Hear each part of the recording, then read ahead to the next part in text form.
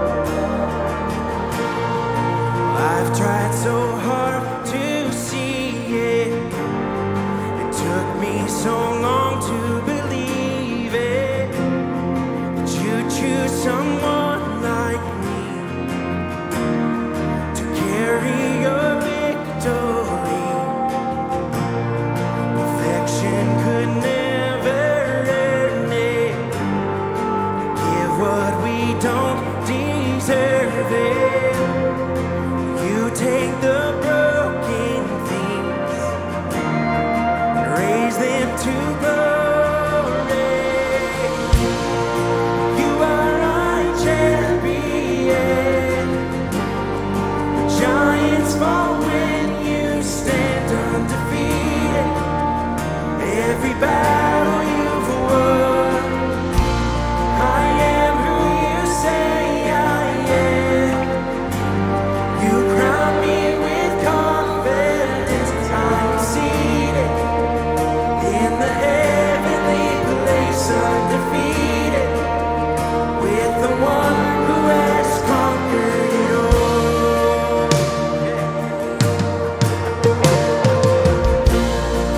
Now I can finally see it, teaching me how to receive it. So let all the striving cease. This is my victory. You are my champion. Giants fall when you stand undefeated. Every battle you've won, I am who you say I am. You crown me with confidence. I am seated in the heavenly place, undefeated, with the one who has conquered it all.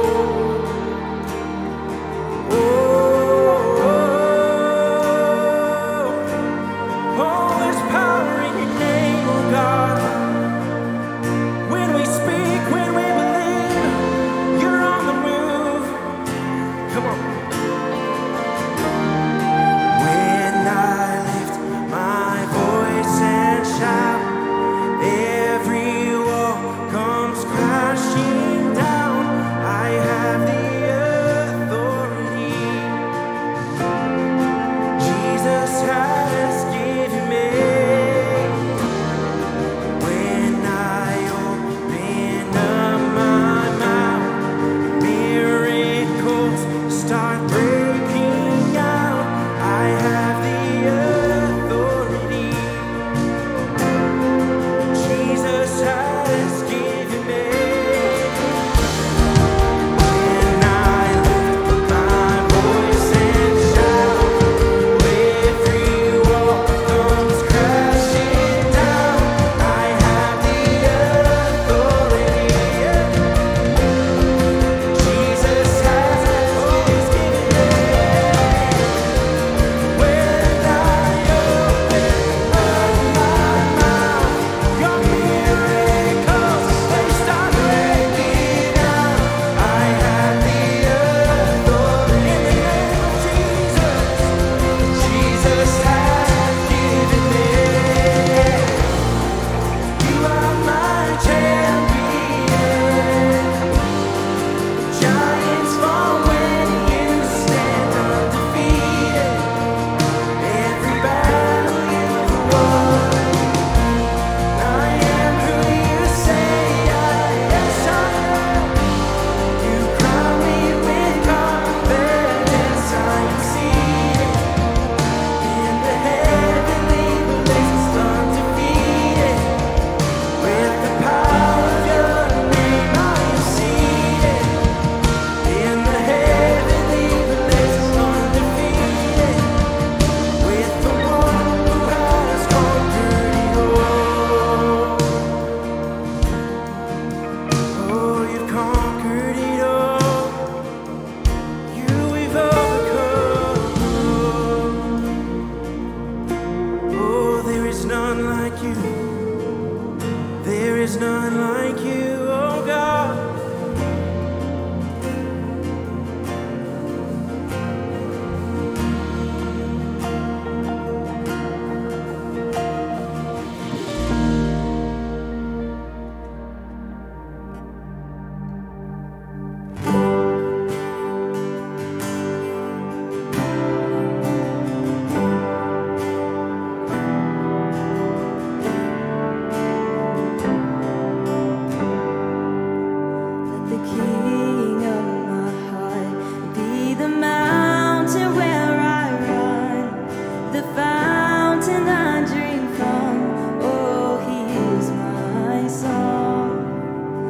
the king of my heart be the shadow where I hide, the ransom for my life. Oh, he is my song. And you are good, you're good. Oh, and you are good, you're good.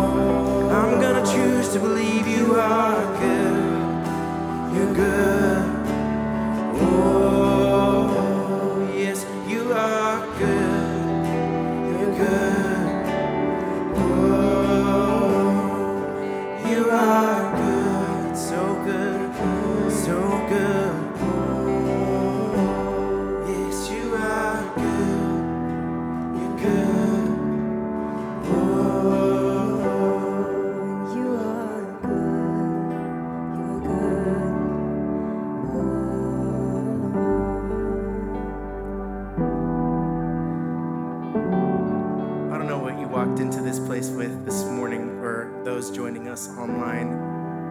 Well, I just want to be vulnerable for a second, be honest. Leading up to this morning, you'd never know, but we've had some adversity this morning.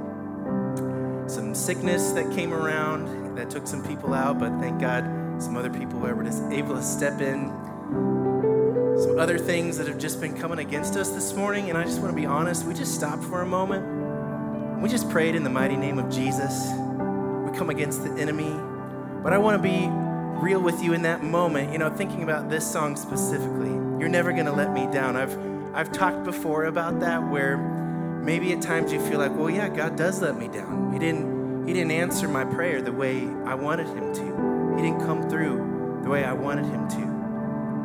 And yet you look at it, and it's actually he will never let us down, but our expectations of God can let us down, right? But his goodness does not fail. His goodness does not change.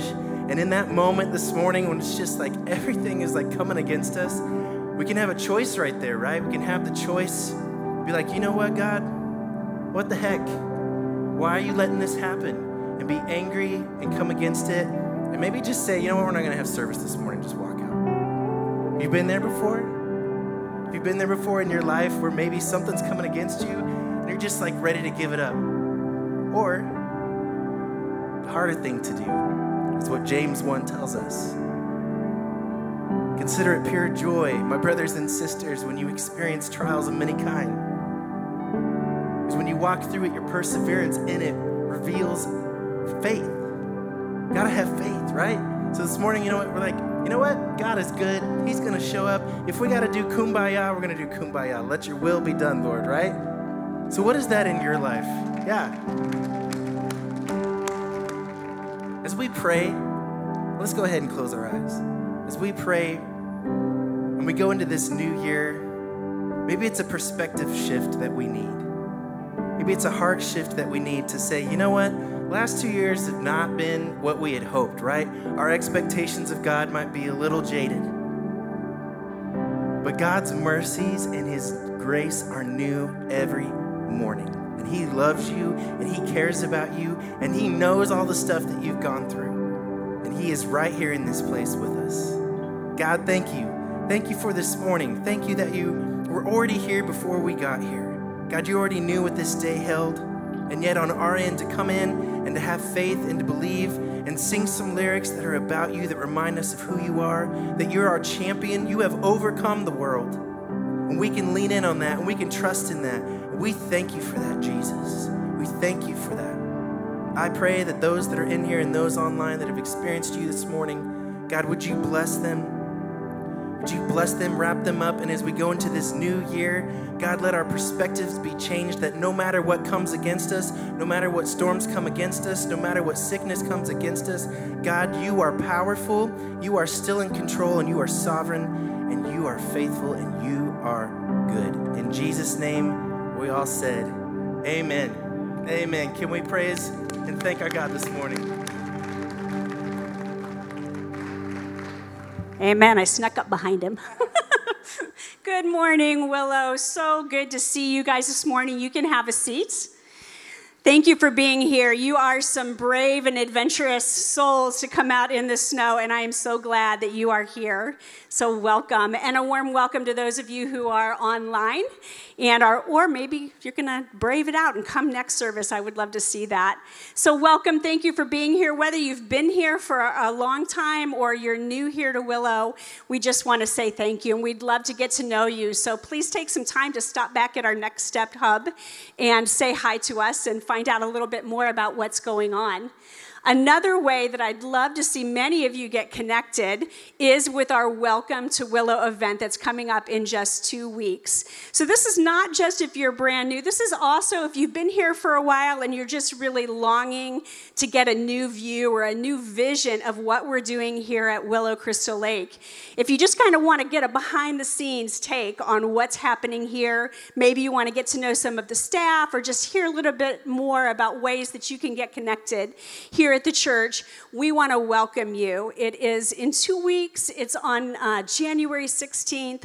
It is from 4 to 6 p.m. And you can register for the event. That just helps us kind of know how many to prepare for at willowcreek.org/welcome. So please consider coming, bringing others who might be interested in getting connected, and just let us show you a fun time, a welcoming time, and get to know us a little bit better. So please consider that.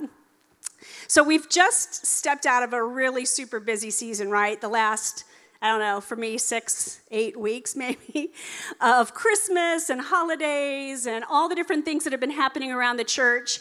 You know that we had a great party on December 19th, the Christmas Express, and hopefully many of you were there. There was over 450 young and old and all kinds of wonderful ways of connecting, lots of fun and joy. But Christmas isn't always feel super fun, and maybe some of you guys have experienced a little bit of that this year. I know I did. But you guys were there in serving our community and in helping. We gave gifts to over 100 kids who had a parent that's incarcerated. We served Canterbury and Lundell schools through Christmas giving and gift cards. And we had another thing happen that many of you may know, but you might not know, that 2 times a month on the first and on the third Friday each month, we have this event, and it's called the Empower Shower. It's a community event, but it happens right here at Willow Crystal Lake. And what it is we have, I don't know, a dozen to 16 different agencies and churches and groups that come alongside. They come and help those who are experiencing homelessness or those who are at risk at becoming unsheltered. And this is just a great way for us to love on our community. We have dozens of people who come every time and who experience the love of Christ through finding services for addiction or housing or rental assistance. They get health care help. We give them a gift card almost every time, a little gift card for food at a local restaurant. We also feed a warm lunch. They've had opportunities for flu shots and COVID shots and so much more. They're able to get a shower, thus the Empower Shower name of it. But we are just so happy. Even this the last one right before Christmas, we had kind of thrown out a net asking just for gift cards to Walmart to be able to gift $25. That's a pretty big deal if you're hurting during Christmas. And just an overflowing response of those who gave and served. And so we were able to give everybody who came a Christmas card with a Christmas wish and a $25 gift card to Walmart so that they could go and celebrate with their families. And so I just want to say thank you. That kind of stuff doesn't happen in isolation. It happens when a community like you come together and we have the opportunity to serve those around us. So thank you so much. If this is something, if taking a step towards being a part of generosity here at Willow Crystal Lake is something new to you, I just want to invite you to take a step today. There are some blue boxes in the back of the room by the entrances that you could drop off a gift to serve here at Crystal Lake. Or you can go to willowcrystallake.org/give. Or if you're watching with us online, you can just go to the Give button. There's lots of ways just to become involved in giving here at Crystal Lake, and it lets you be a part of all the many things that are happening. And if it feels hard to give, like online, you can stop back at the Next Step booth as well, and they can help you get the app or go online or whatever and figure it out if it's for the first time. So we really invite you to do that. So we're getting ready to start a new series where we're doing a new year, new view. And we have a whole bunch of wonderful new conversations to have to move us into this next year. But before we do, let's pray together and just ask God to have his hands all over what we're doing today. So let's pray. God, we are grateful, Father, that you've allowed us to gather here today in person and online. Thank you for each heart that is here today. God, I just pray that you would give us individually ears to hear, and collectively, Father, as a church, give us ears, give us eyes to see, give us courage to obey you in the hard things and in the everyday things. God, have your way among us today. We pray all of this in Jesus' name. Amen. Amen. Thanks, Julie. Well, hello, everyone, and welcome to the year 2022. Welcome. And I want to just begin by congratulating everyone here today for having perfect attendance so far this year. Way to go, okay? And also everyone watching online. If you're engaged online, welcome. 2021 is gone, guys. It's gone. We'll never see 2021 again. We are now in the year 2022, and I'm all excited. And I don't know about you, but there's always like excitement in the new year. There's energy that just naturally happens. You want to start something new. You got like excited. Hey, I'm going to better myself somehow. I'm going to sign up for something. I'm going to subscribe to something. Hey, how about a new diet plan, a new exercise regimen? Maybe you've already started to do that, or maybe you're like so many other people where you always start Monday. Does that work? It's like, okay, it's the weekend. I'm going to start Monday. That's the time because it just works better, right? Whatever it is, hey, I'm all for that. Set some goals, get excited, better yourself. Like, man, I'm for all those things. But before any of that new you starts to happen, right? The new year, new you. Before any of that happens, we need to have a new view. We need to have a new view. So that's why the message today is titled New Year, New View. It's critical for us to have the right view before we step into any kind of action or any kind of goal or anything like that. We have to have the right view. And all throughout the Bible, all throughout Scripture, you see people who go through difficult circumstances and situations. But there are some who just had a different view as they went through it. And I just want to mention one today. In the Old Testament, the nation of Israel, they had a temple, they had a home, and the Babylonians came and destroyed it. And they took many captive. They were exiles. Daniel, if you know the story of Daniel, he was one of those. And they destroyed this nation, right? The home and temple, they destroyed it, took them captive, and for decades, they were in exile. They were in Babylon, and it was difficult. It was hard. And as the nation kind of went through this, where they had a temple, and then it was destroyed, and then it was leader after leader. After decades, they went back home. They were now able to go back home, but it wasn't very easy to return. It was leader after leader after leader. First Zerubbabel, then Ezra, then this guy named Nehemiah comes in, and they all help to restore this nation, to rebuild the temple, the community, and the wall, and rebuild stability within the nation. And so at one point, the nation was blessed, then they were broken, and then they had to rebuild. But let me just say this real quick. This is often kind of the progression where we have these experiences. And let me just read really quickly the beginning of Nehemiah chapter 1. Let me just read it so you can kind of hear the tone of Nehemiah as people came. And again, a message came to him. He got a DM from people, and they said, hey, here's what's going on still. Back home. And here's what it says in Nehemiah 1, verses 3 through 4. They said to me, those who survive the exile, that is, they said to Nehemiah, and are back in the province are in great trouble and disgrace. The wall of Jerusalem is broken down, and its gates have been burned with fire. When I heard these things, I sat down and wept. He was hurting. For some days I mourned and fasted and prayed before the God of heaven. See, the nation of Israel went through a difficult season. Certainly, Nehemiah felt the hurt and the pain that came from this season. Babylon came and destroyed it all. So they were blessed, they were broken, and then they rebuilt. Here's the progression. Everyone lean into this. This is what I often see in life, okay? The progression we all go through. We have, then we hurt, then we heal. We have, then we don't have, so we hurt. Then we heal. We have something. It's good.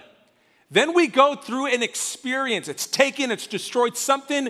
We lose something, and we hurt. And then we go and we try to heal from it. This is often the progression I see all the time in life. In fact, even Jesus went through this where he lived, he died, and he resurrected.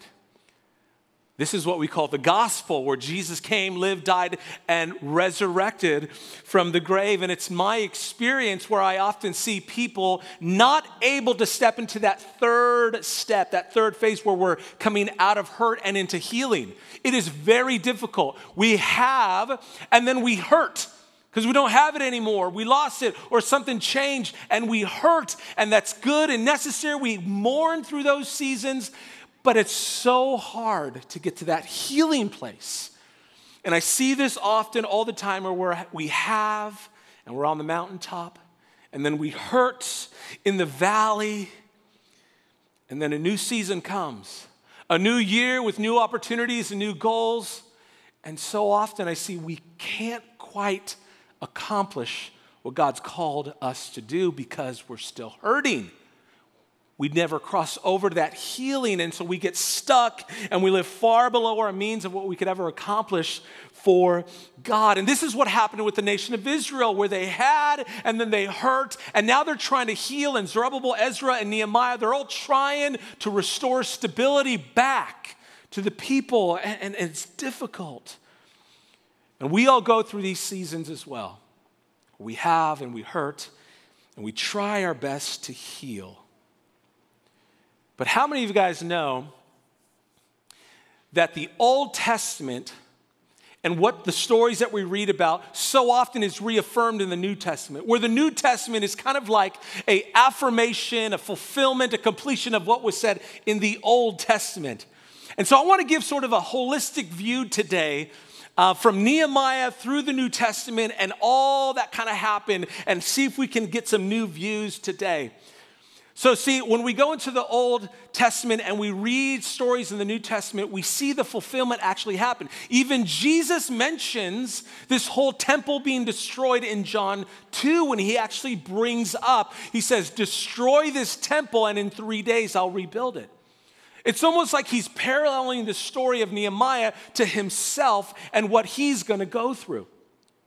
So I want to read and look at a passage in the New Testament where someone who went through a season where they had and they hurt and then they healed, and the view that they had throughout. Because if we're going to go into this new year and accomplish all that God has called us to accomplish, we need and must have the right view. So I want to give a few new year, new views today. And I want to look at a passage in Luke chapter 8. Luke chapter 8, verses 40 through 50. I got a lot of Bible today, so listen fast. But if you have a Bible, you can turn there. You can turn it on. Luke chapter 8, verses 40. Here's what it says. Now, when Jesus returned, a crowd welcomed him, for they were all expecting him. Then a man named Jairus, a synagogue leader, came and fell at Jesus' feet, pleading with him to come to his house because his only daughter, a girl of about 12, was dying. As Jesus was on his way, the crowds almost crushed him, and a woman was there who had been subject to bleeding for 12 years, but no one could heal her.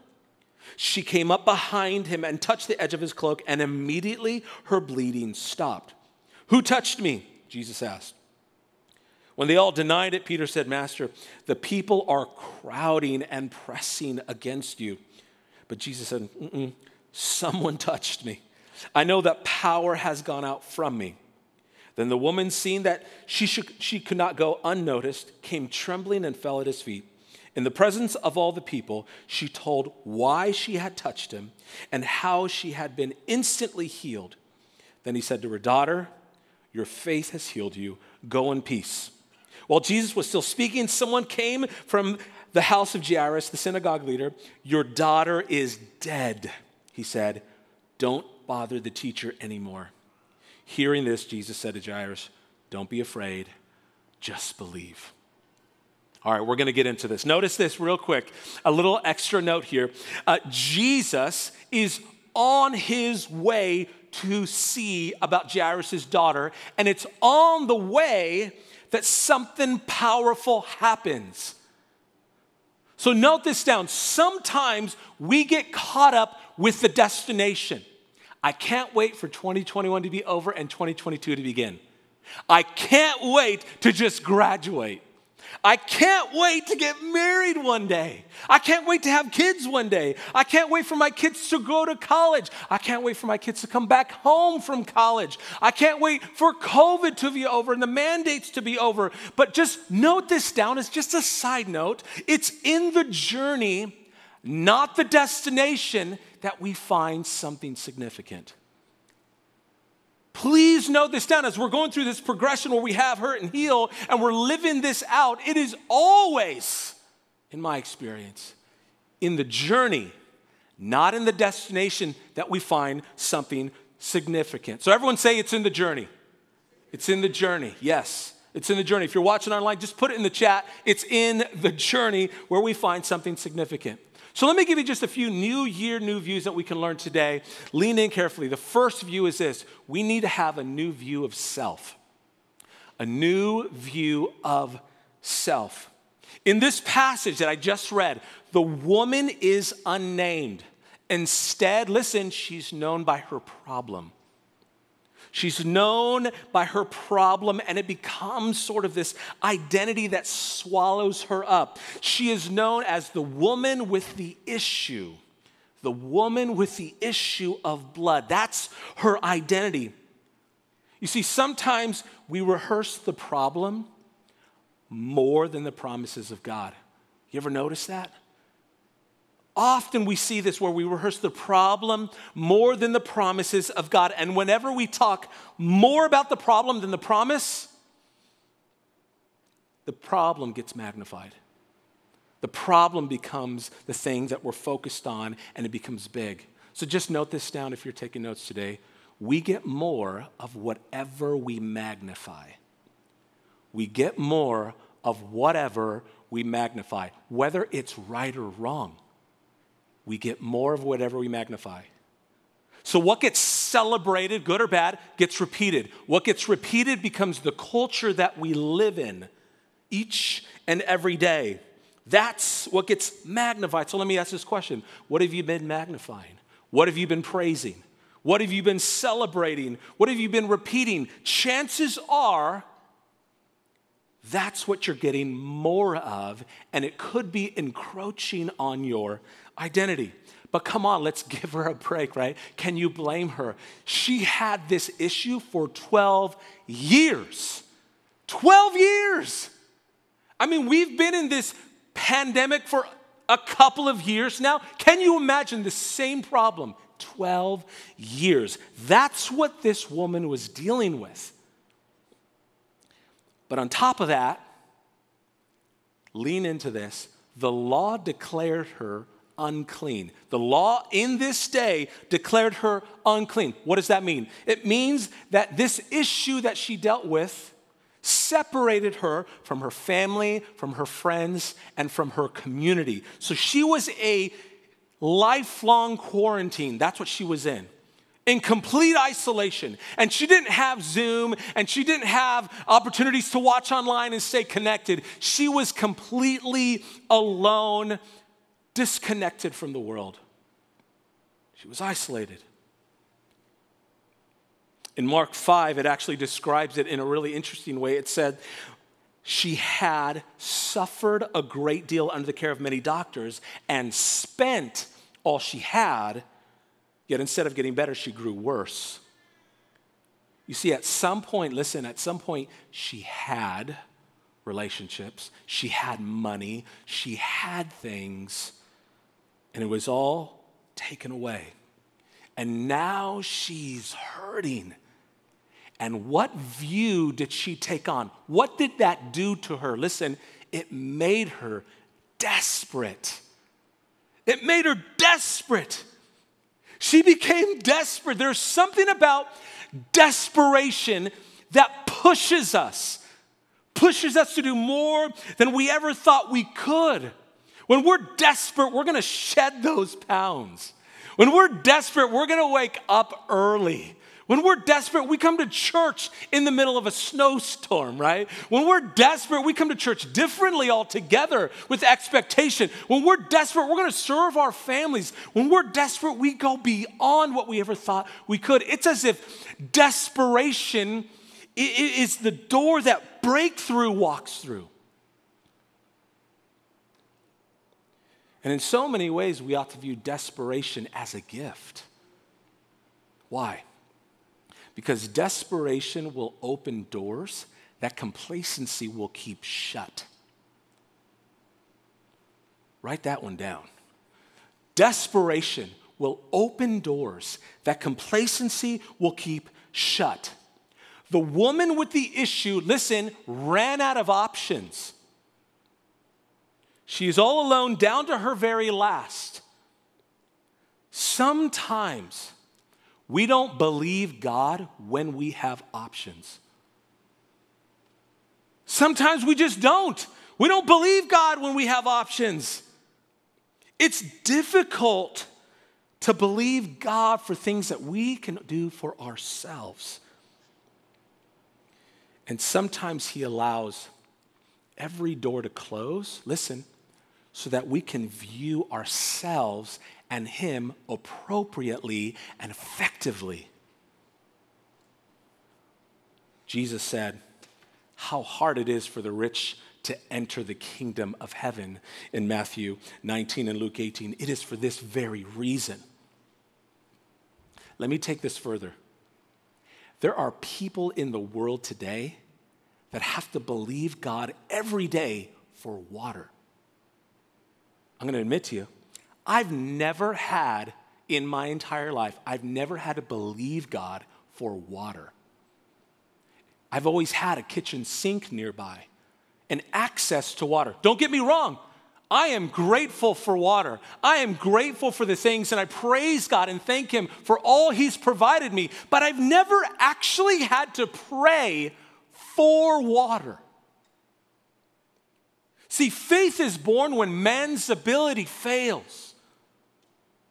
That's when faith erupts. Faith starts at the point of human limitation. It's very difficult, not impossible, but it's very difficult to believe God for what we can already do for ourselves. Most of us did not pray for God to brush our teeth or dress us or get us out of bed. Even the atheist, the person who doesn't believe God exists, even the atheist can do all that. Most of us, we don't pray about the things that are within our ability to perform and capacity to perform and live out. But you really start believing God in a new way when you have run out of options and have only Him to depend on. When we are desperate, it's like the Apostle Paul says in 2 Corinthians, for when I am weak, then He is strong. Then He is strong. So let me just, rhetorical question, are you feeling weak today? Are you feeling just like you've hit rock bottom? Well, if that's you, then you are just right for God. You're becoming desperate for Him and needing to rely on Him. Praise God if that's where you are.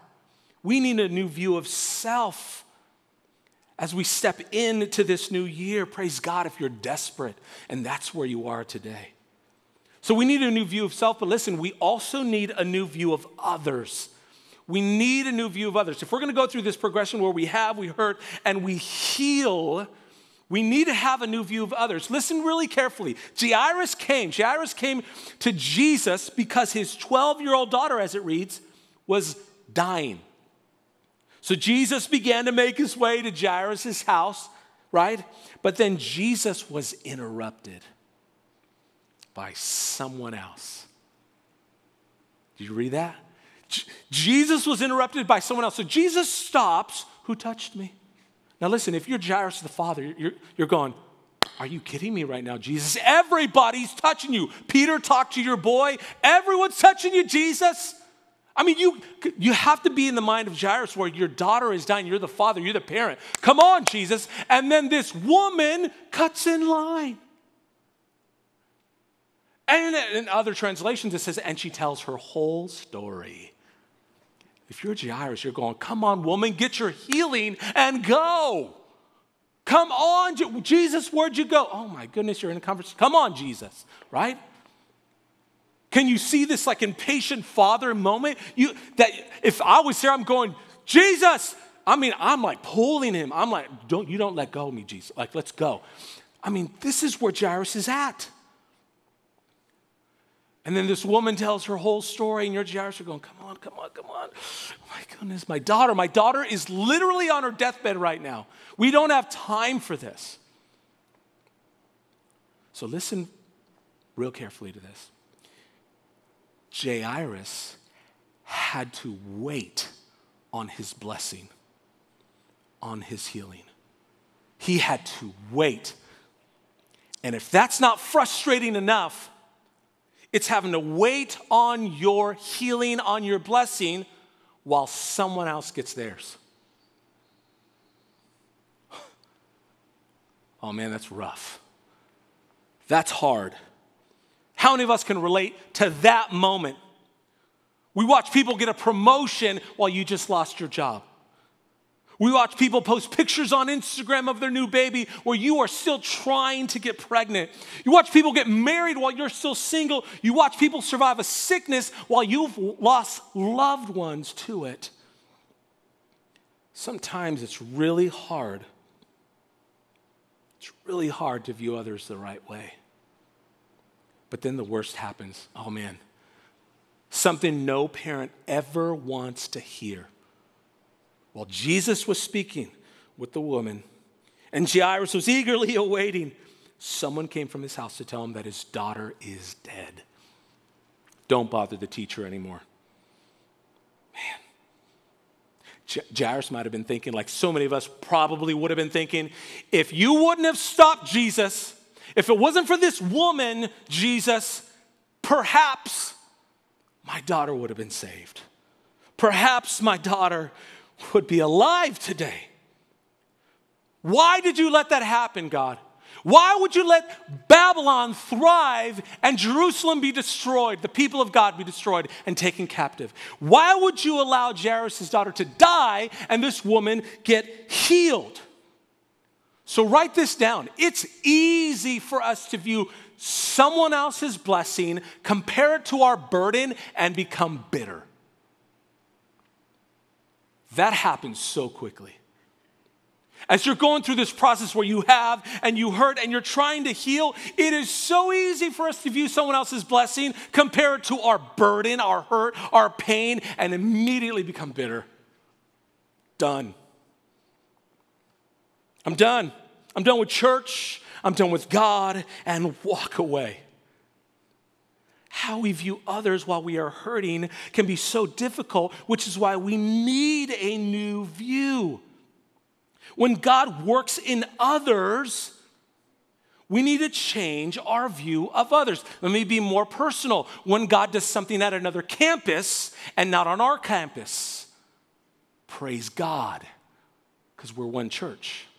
When God does something to your neighbor who actually curses God and doesn't care about church, doesn't care about a relationship with God, and blesses him but not you. We need to have a new view of others. So let me just say, Jesus stopping to help this woman was not to discourage Jairus. It was to remind him that God has the power. It was to encourage him that God can do the impossible. Notice this small little thing that we tend to read past. Notice that Jesus calls the woman, listen, daughter. Nowhere else in Scripture does Jesus call anyone by this name. He says, daughter. Daughter. Certainly was to show her like a tender, loving word. But it was also as if to hint at Jairus, I can heal this daughter. Don't worry about yours. And when someone's life is changed, even though ours has not, that should act as a reminder that God is still on the throne. That God is still working, that even in a pandemic, hundreds can be blessed through our Empower Shower, that over 400 can be baptized in 1 year, that 4,000 people being connected in a group can still happen in a pandemic because God is on the throne, that even when the world is weary and lost, God is able. God is able.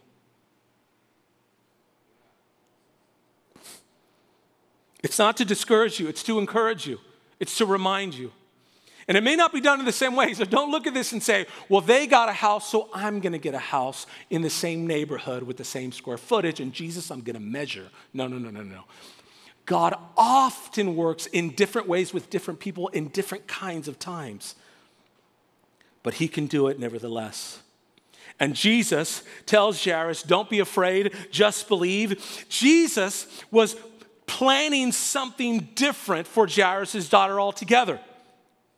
So if you read on, you find that Jairus was expecting a healing. Jesus goes to this house and he says, Talitha cum, which means little girl, get up. And life comes back to her. Listen, Jairus was expecting a healing, but Jesus was planning a resurrection. What does that mean? Listen, if God always met our expectations, he would never have the opportunity to exceed them. You ever realize that? If God always met our expectations, this is how I need it done. Jesus, I need you to come to my house and heal. Jesus says, no. If he always met our expectations, he would never have the opportunity to exceed them. We need a new view of ourselves, a new view of others, but we also need a new view of God. A new view of God. Listen, how many of you know that you don't have to be a Bible student or have a degree in biblical numerology to know that there are certain numbers in the Bible that are pretty significant to God? There are numbers that are repeated all throughout that kind of act as like these biblical Blues Clues kind of thing where they're like, okay, he's saying this number all the time. There must be something kind of important with this number. Well, 12 is a very big number to God. 12 is a very big number to God. When God began his covenant with his people, it was a covenant that commenced with Abraham, continued with Isaac, and culminated with Jacob. Jacob had not 1, not 10, but 12 sons representing the power and authority of God. Those sons would later become the 12 tribes of Israel, representing the power and authority of a nation that Babylon took over and was exiled. You remember in the Old Testament, whenever the high priest would enter the Holy of Holies, he would have this breastplate with 12 precious stones representing the 12 tribes of Israel and represented the power and authority.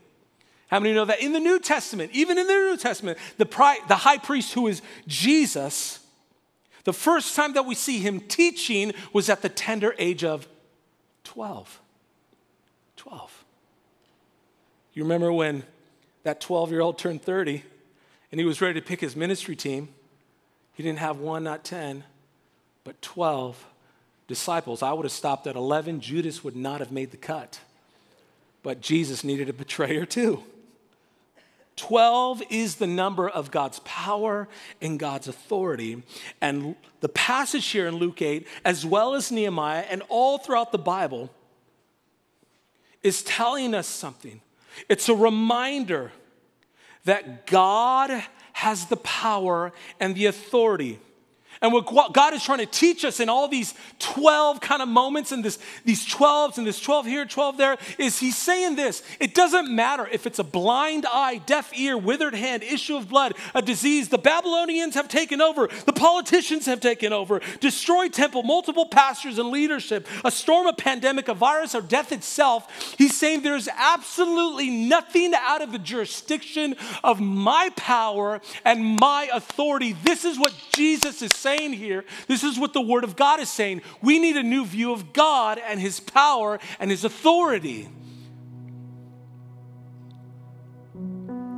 But you know, I get this all the time from people. It'd be easy to kind of chalk this up as like a faith problem. You just got to have more faith, right? We're really good at kind of repeating Christian rhetoric like that. Because it says your faith has healed you. Listen carefully. Faith is important. It's the substance of things hoped for, the evidence of things unseen. Faith is our anchor, but it has to be tethered to something. You can't just throw an anchor out. You're going to lose that anchor. That anchor has to be tethered to something stable. So listen, our faith must be tethered to his power and his authority, the Word of God. Jairus had a view of God. He wanted Jesus to come to his house. He's like, I have a very specific way I want this to happen. And listen, it's the only way. You want to know what every leader has in common? They think they're right. Jairus is like, come on, I'm the pastor, I'm the leader. This is the only way. I got to have you here in my house physically. I got the band and Joe ready to go. They're playing music already. You just need to show up and have a healing. This is how it has to be. I get it.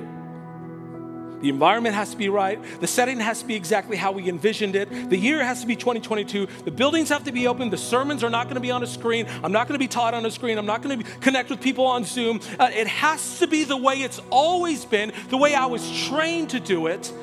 That's how I view God.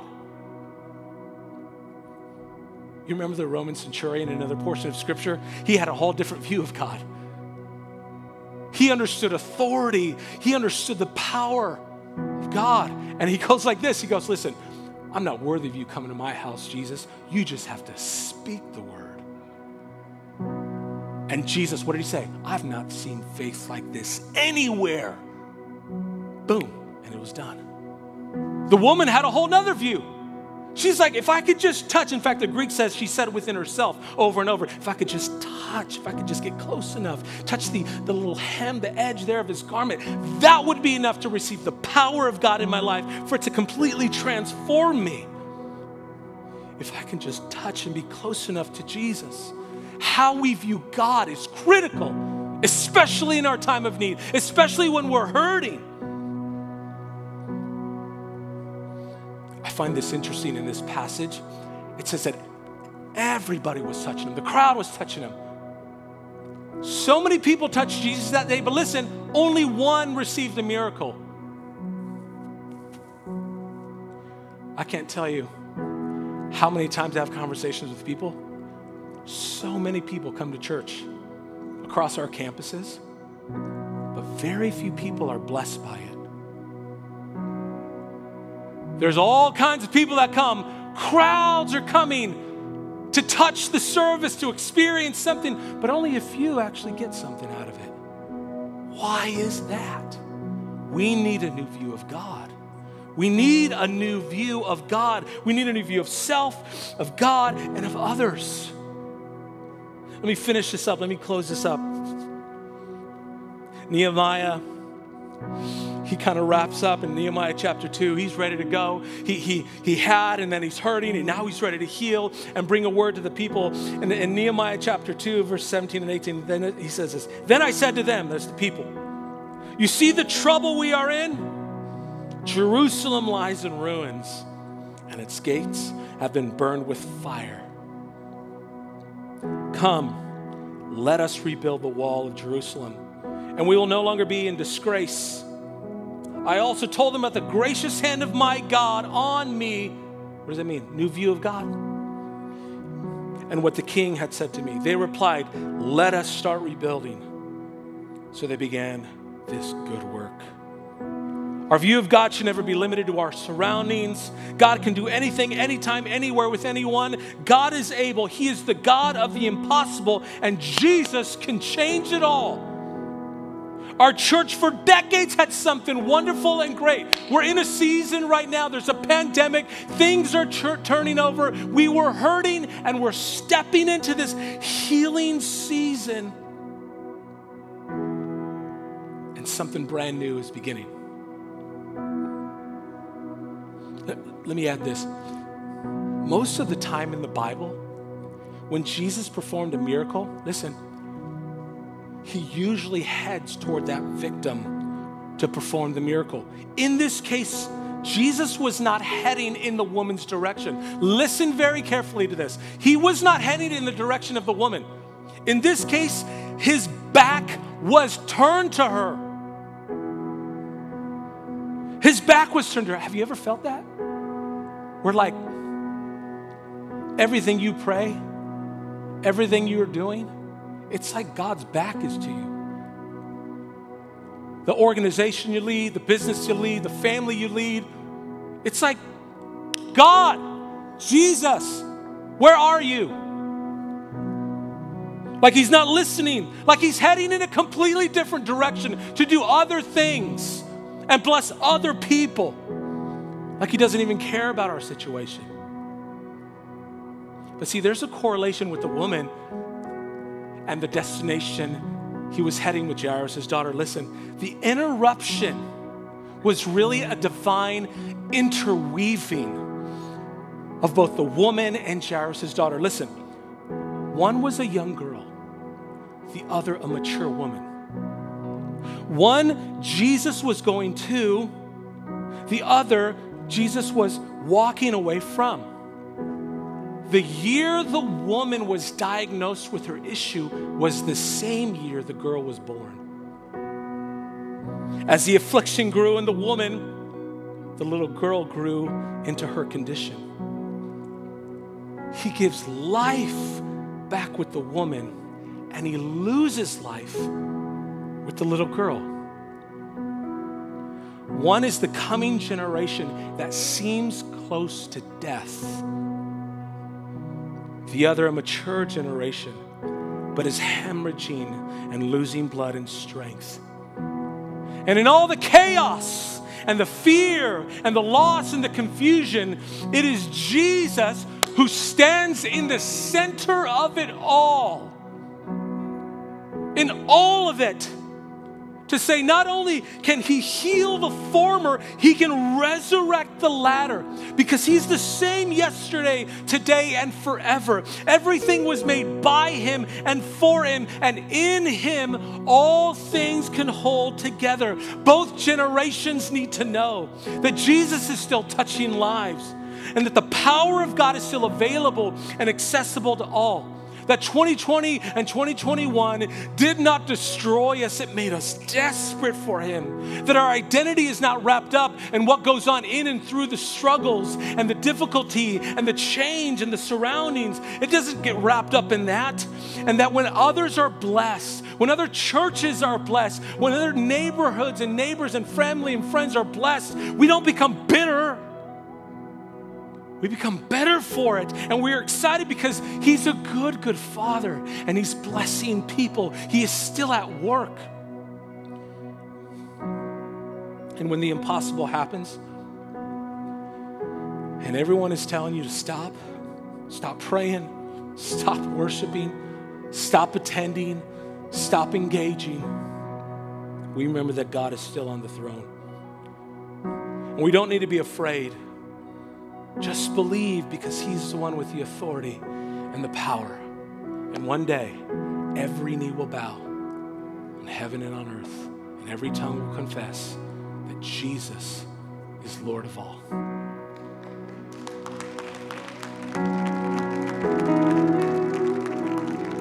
Come on, let's stand together and sing this.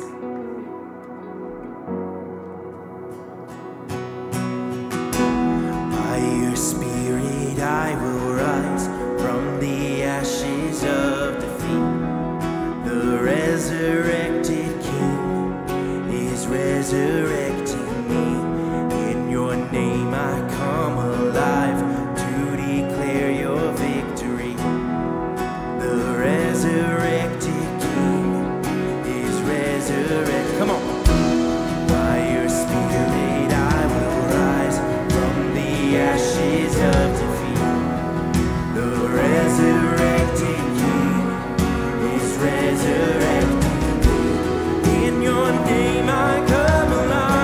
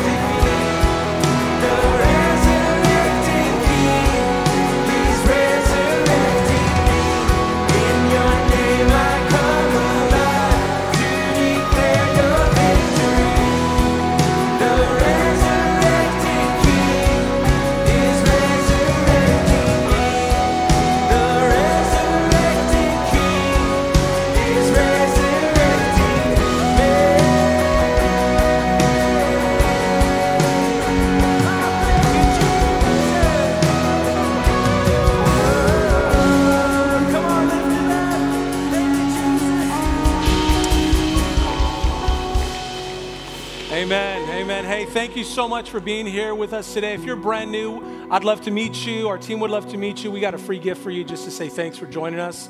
And we're excited about our new year that we're going into. We also have Welcome to Willow coming up in a couple of weeks if you want to find out more about our mission, vision, values, and get a behind-the-scenes look at what God is doing and where we're going as a church. You're going to want to be a part of that.